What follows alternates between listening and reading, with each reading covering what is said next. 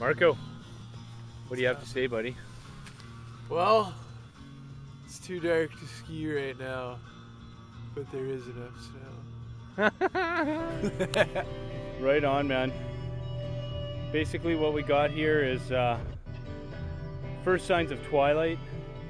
It's probably about 6:30, 7 o'clock in the morning, October 31st, up at Camp Fortune in Chelsea, which is about 20 minutes from Ottawa, Canada.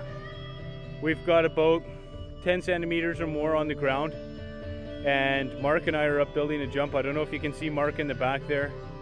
We got Brody up here with us. It's great weather for him. Honestly, the snow's not too deep. He's gonna tear it up today. I brought the skis, I got the tellies. 10 centimeters is obviously not a great deal of snow to be telemarking on, but honestly, I'm just gonna be doing straight lines and it's gonna be great, and I'm just stoked to be up here in the snow. Nobody else on the mountain, of course. We do have the best parking spot on the mountain. Basically, we're parked right on the mountain. Forget the parking lot today. I had the lights shining on the mountain for the past, I don't know, hour, 45 minutes to an hour while we started building the jump. And just all in all, a great day. A great day. Couldn't have asked for anything more. Can't wait to put in some turns. Woo!